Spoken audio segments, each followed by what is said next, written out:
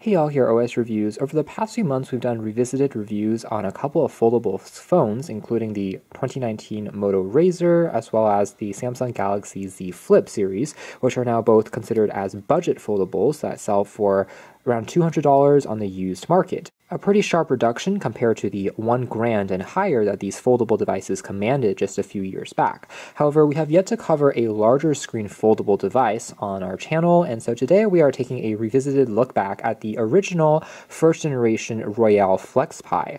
Although mostly forgotten about and definitely not as big of a name as compared to Motorola and Samsung, believe it or not, the FlexPai was actually the first foldable smartphone back in late 2018, over 5 years ago. So yes, this actually beat the first generation Samsung Galaxy Z Fold to hit the market by a couple of months. That being said, it wasn't the most polished experience, especially as a smartphone, primarily because this company, Royole, is more about making displays. They have also come out with a couple of head-mounted displays in the past, including the Royole Moon. It's an alternative to some of the AR glasses that we've been seeing recently from companies like Xreal or Nreal. So they specialize in making these curved OLED panels, and one way to showcase that tech was in the form of a smartphone. Although they've largely pivoted to the commercial space, making larger billboard displays that wraps around buildings and other flexible panels for those applications. So it's been a while since we've seen a consumer-oriented device from this company. They did try to come out with a second generation FlexPai 2, a slightly newer processor and a more improved hinge mechanism, but even that was a couple of years back. Of course, a foldable like this is still quite novel from a design perspective. When fully expanded, it has a 7.8-inch OLED display at Full HD 1080p resolution, very similar in fact to something like an iPad mini when it comes to the overall form factor. And of course, when you fold it shut, it becomes more of a conventional smartphone in terms of size. Namely, it has an 18:9 aspect ratio or 2:1 very tall display, similar to on modern day smartphones. And then on the other side, interestingly enough, it retains a more boxy 16:9 aspect ratio versus 4:3 aspect ratio in the tablet mode. That said, aside from the Huawei Mate X series, which also shares a similar exterior folding screen design, we haven't really seen too many other foldables like this. Most of them have opted for the screen actually folding internally. That protects the screen a little bit better as you're traveling, since the soft folding screen is not going to be revealed as you're putting it into your pocket, for example, even though it looks really cool from a design perspective, and there's a little bit less redundancy since it just does everything with one panel instead. But again, it is fully revealed. Now, one reason why we are revisiting this device, aside from it being the first ever available folding phone, is because if you're in certain markets, including Asia, this has now become one of the cheapest foldables that you can pick up on the used/third-party marketplace. Oftentimes, the street price is as low as $100. This unit in particular has some cosmetic blemishes, but as a result, it was even cheaper at around only $50, which puts it squarely into the budget territory as far as a large screen foldable device is concerned. That being said, availability is obviously going to depend on locale and market that you're in. Since it was mostly released in those regions and have since been discontinued, it's why we see such a huge price reduction in. But therefore, it becomes kind of a fun way to play around with a large screen foldable at a fraction of the cost without really spending an arm or a leg. Royole claims that the display is sturdy enough to withstand over 200,000 folds and is powered by the Qualcomm Snapdragon 855 processor, this octa-core chip, as we've seen in prior videos, including phones like the LG G8X, and the Samsung Galaxy S10 series is a flagship processor of yesteryear that has surprisingly held up quite well, so general performance when it comes to navigation and casual phone usage still really isn't a problem on this chip. In fact, it still is quite speedy. That being said, it does not have a high refresh rate screen, and also it's not a 5G enabled chip, so data is restricted to 4G LTE, although you do have dual band Wi-Fi, NFC, GPS, and Bluetooth. Another interesting design trait of a screen that folds outwards is having only one camera system, comprising of a 20-megapixel primary and a 16-megapixel ultra-wide-angle lens to do all the work. That is, you can either take selfies with it, or if you're folding it into the phone form factor, of course it will point onto the other side.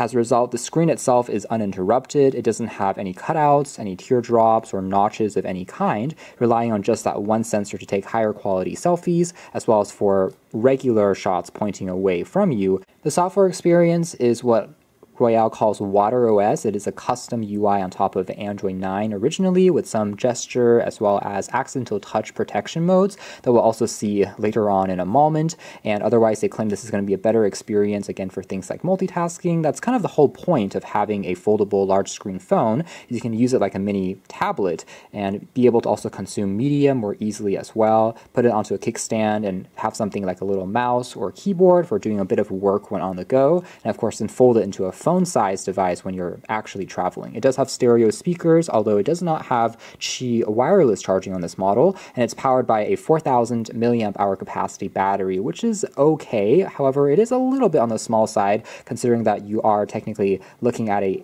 nearly 8-inch device, but still mostly lasts through a day's use. Otherwise, there is up to 8 gigabytes of RAM inside and comes configured up to 512 gigabytes of built-in storage, further expandable via a micro SD card slot. A closer look at design, the build quality of the FlexPai is kind of controversial because the bill of materials on the most part is glass and aluminum, like on other premium smartphones. That being said, the hinge mechanism bizarrely uses this elastic band type material that in retrospect was not a very good decision. In fact, Marquez from MKBHD actually called this when first reviewing this in 2018 and predicted it would not last for a long time because unfortunately rubber has a tendency to lose its elasticity over time, and that is exactly what has happened to most of the used units, which is why on this model you can actually peel off this rubber band altogether, which is practically just glued into place, revealing the hinge mechanism on the inside and having a higher chance for dust particles to get collected in there as well.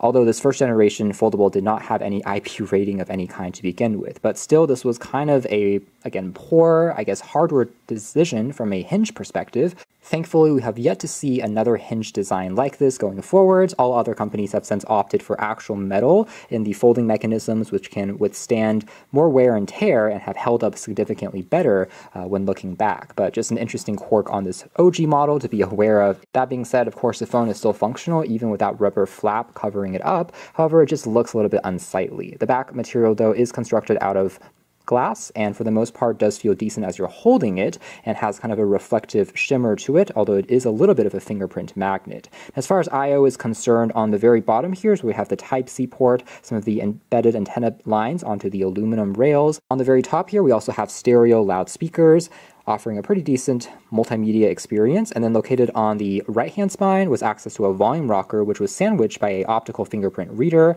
also worked decently, and another physical power on and off key. That being said, unfortunately missing on the Royole FlexPai would be any 3.5mm headphone jack, though I guess for flagship phones in this day and age we have mostly come to expect that. This model again has sustained a bit of cosmetic blemishes, including some leakage on the display that was likely due to too much pressure being applied on the screen. Perhaps it was dropped by a previous user. That being said, of course, you can also find a like-new condition model since Royole was never too successful when these things came out for, again, around $100 street price. But regardless, I can still tell that the screen quality seems to be pretty decent, which isn't too surprising considering this is mostly a display company. They have pretty good viewing angles due to the OLED nature. Contrast and vibrancy both seem to be quite good, and overall it's an enjoyable enough experience as far as entertainment and just navigating around the UI here is concerned. Unfortunately though, Water OS being more of a skin that was released again in Asia as well as in the China market does not come with the Google Play services. Royole probably just didn't pay the licensing fees to Google for using these services because they were trying to cut on costs. So unfortunately, if you're trying to install, again, third-party apps, you would have to sideload them using APKs that you drag over or download from the browser. A little bit of a shame there. That being said, the software still gives you kind of interesting peek at custom utility tools designed by Royole from the ground up, including their own clock app, as you can tell here. A lot of these icons as well as animations do look quite different. There's also a memo pad that Royole created where you can more quickly annotate as well as highlight different notes and PDFs. That being said, this does not support any active stylus pen like a Wacom digitizer, so as a result there isn't really pressure sensitivity. Unlike, say, on later generation Galaxy Z Fold devices with the S Pen support, which was a little bit of a missed opportunity.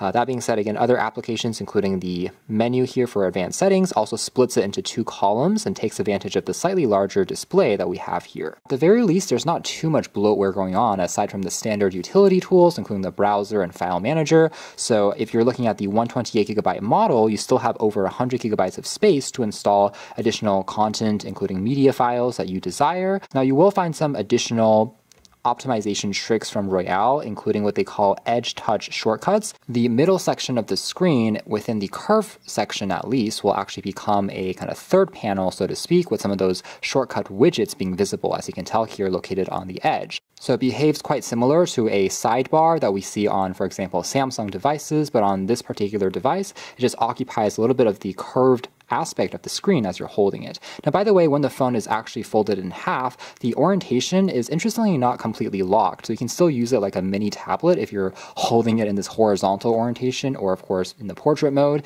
And the back of the phone is actually disabled until you turn it over. So there are some parallels with curved screen phones, including devices like older generation Galaxy S8s, S9s, as well as on something like the first generation Motorola Edge. It really relies on having software optimization to disable certain parts of the screen and only register touch on the part that is being activated. It's even more so on this phone since the entire screen is technically being held in your hand under this mode. But surprisingly, the software here at the very least seems to be doing an okay job, at least a little bit better than I was expecting, considering how dramatic this curvature is and the fact that you're literally holding onto the screen on the back here. But for the most part, I didn't encounter too many ghost or accidental touches when using it as a conventional smartphone mode. That being said, when folded in half, this is definitely quite a chunky device, and there is a bit of an unsightly gap there in the middle, similar to, again, on some of those first generation Samsung devices where additional lint and dust can kind of pass through as compared to it being completely flat. So some of those edge gestures on the side here allow you to trigger functions including a quick voice recorder mode, as well as taking an image very quickly by jumping into the camera, jumping into the memo pad, and also into a quick payment service option. So this is a sidebar that you can bring in and out depending on how you're using the phone. Having such a dramatic curvature onto the edge of the phone definitely looks cool when you're just staring at it from afar. This profile view is actually kind of ridiculous in terms of how far back it goes because, again, the screen is literally being folded in half. In this position, you can also have a little bit of a side bezel there on the edge to hold onto the device if you're using it for reading, for example. Now, I think this is also a good opportunity to take a quick look at the camera here on the very top, which at the very least does support HDR, and you are able to very quickly kind of pinch in and out for some digital zoom, as well as navigate with some pre-built-in filters that you can apply onto your shots. Of course, it's not going to be anything extremely sophisticated, which is kind of expected, again, from a smaller company that's more about hardware rather than software optimization. You can't expect this to really rival a Pixel or even a Galaxy phone from its same generation, but at least for just simple snaps, it seems to do an all-right job. Because of the Snapdragon 855 chip, you can record video up to 4K 30 FPS as well without too many problems. So there's also a portrait mode that you can also apply kind of an artificial bokeh effect onto your shots. Although interestingly, on the 16:9 aspect ratio side, since there's a little bit more room, you have a few additional settings that were not available on the other side. For example, there is a baby mode, which interestingly enough, when you're capturing an image, it will use the rear display to also show kind of a fun animation to try and get the baby to smile or laugh. There's also the presence of a dedicated night mode on this side as well that will increase the exposure time to let in more light. And as far as the results are concerned, again, it is surprisingly alright as just a casual camera phone. Of course, you can't expect really miracles here, but 20 megapixels can still get sufficient detail as you're zooming on in. Again, it's not going to really beat a Pixel or anything crazy like that, but with HDR support, you can still get some decent enough looking results as long as you're a little bit more patient with it and you don't shake too much because these don't have any optical image stabilization, so it all relies on EIS and software for sharpening. And now moving into a video and also a demo of the speakers sound like next.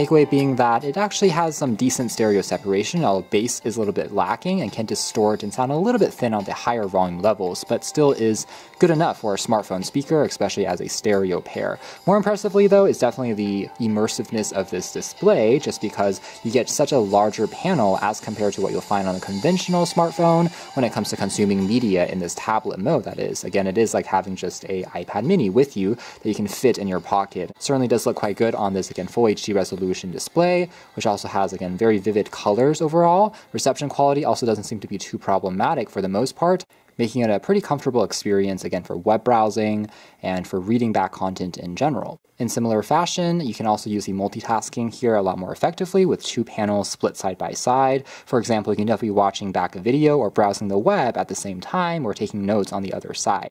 And ultimately, those are the strengths of a large screen foldable, again, like this, whether it comes to consuming media, as well as, again, browsing the web, doing a bit of multitasking, which is why I think this particular form factor still has a lot of potential, even if this first generation model, of course, has a lot of shortcomings, or if you're just curious about this form factor in general before you invest more in a newer and more expensive foldable phone, devices like the OnePlus Open, for example, Samsung Galaxy Z Folds, which can still retail north of $1,000 to $2,000, this might still be kind of a fun DIY type project, or at least a way for you to dip your toes into what this type of technology, the hardware at least, is capable of doing, even if the software is really far from perfect. Still kind of an interesting device looking back, and has its position in mobile history. To some extent, innovation as well as competition in the smartphone space is always welcome, and we can certainly hope that in the future, perhaps Royole will come out with more interesting devices to come, even if this particular unit wasn't super commercially successful. And fundamentally, it's still a pretty cool device, even all these years later.